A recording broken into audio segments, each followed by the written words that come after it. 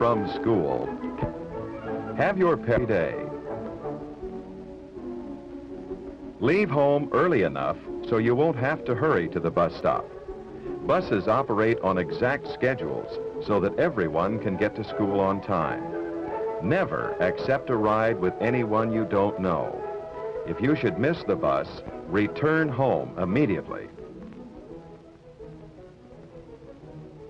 On roads or streets where there are no sidewalks, always walk facing the traffic so you can see an approaching car and step safely out of the way.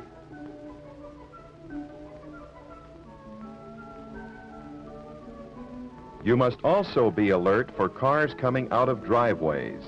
It is almost impossible for the driver to see you when he is backing up.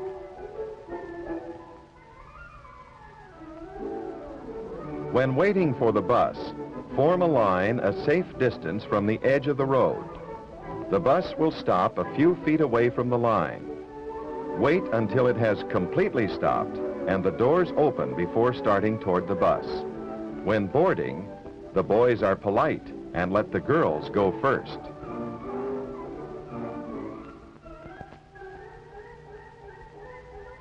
When it is necessary to stand on the opposite side of the road, wait until the driver leaves the bus to escort you across.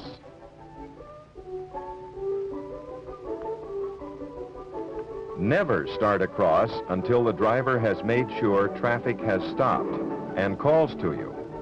Walk quickly to the bus, but do not run.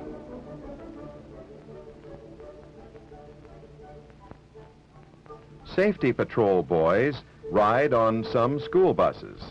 They help maintain order and assist small children getting on and off of the bus.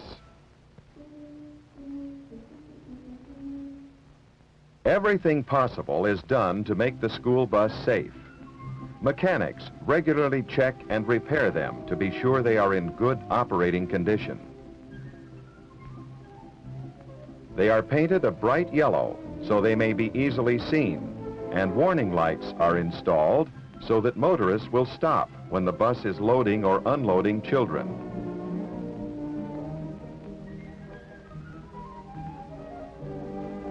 School buses are also regularly inspected by special officers of the Highway Patrol or State Police. This carefully trained driver is protecting you by making sure the bus won't move while he is helping other children across the street.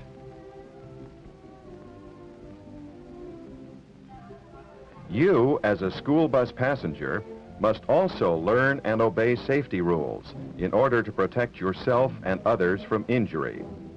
Keep your arms and legs out of the aisle so that others may move quickly and safely to their seats.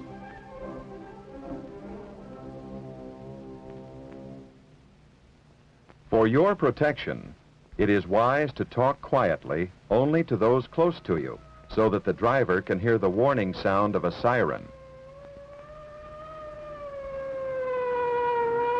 Even the school bus must yield the right-of-way to emergency vehicles such as fire engines, ambulances, and police cars.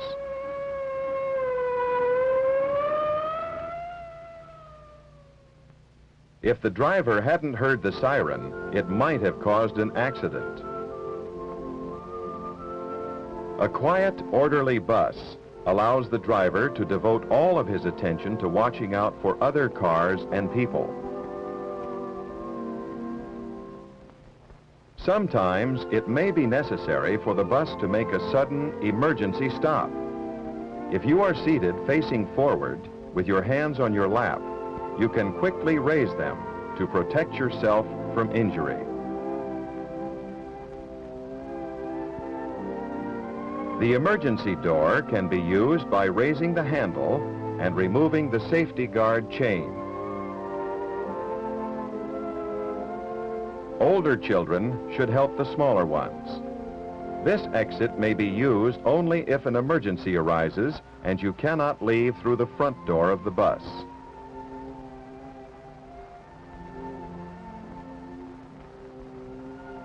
The rear window can also be used in an emergency by turning the two handles holding it closed. Keep your arms and body inside of the bus so that you won't be injured by other vehicles or branches of trees passing close to the bus windows. Many children have been painfully hurt in this way. When the bus arrives at school, remain seated until it has stopped and the door opens. The first row rises and leaves, and then the rest of the children follow, row by row.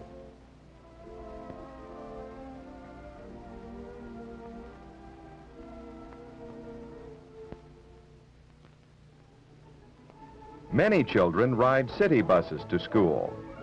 It is just as important to remember safety and courtesy rules on a city bus as on a school bus. Form a line away from the curb, and when the bus comes, behave in a polite and orderly manner.